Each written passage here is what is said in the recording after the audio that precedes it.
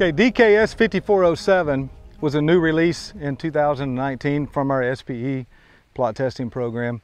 This is a product that is similar in maturity to 5101. It's about 71 days to flower, and if you'll notice behind me, this is another dark red grain. So we talked about 4407.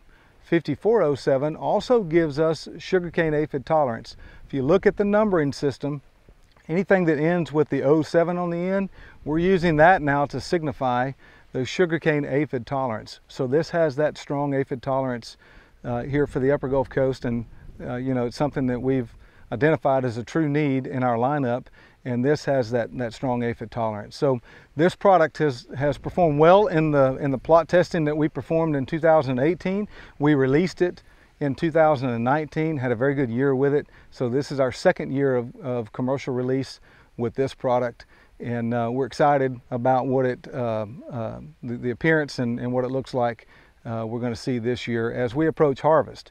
Again, taller hybrid. The 4407 gives us something that's a little bit shorter in stature and earlier in maturity.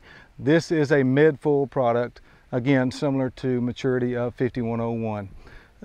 So this is a product that has a very true fit for the Upper Gulf Coast of Texas, where that mid-full maturity has its best fit along the Texas coast.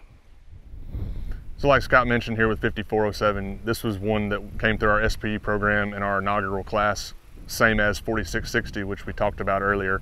And we've seen a lot of positive things out of this one. Scott mentioned that it can get a little tall, but I know from what we have seen, it has very good stalks and roots on it. We haven't seen any issues anywhere from a standability standpoint, because it can get a little bit taller than a lot of other hybrids if the conditions are right. But definitely a good sugarcane aphid tolerant product, excellent weatherability.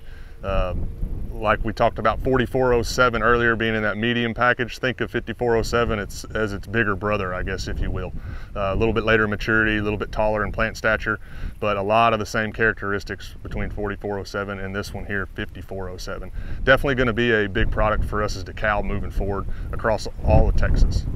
So if you look across this hybrid out into the field out there, you may see some taller heads out there, some height mutations, and here after a while, we'll take you out in the field and we'll talk a little bit about what's going on with those.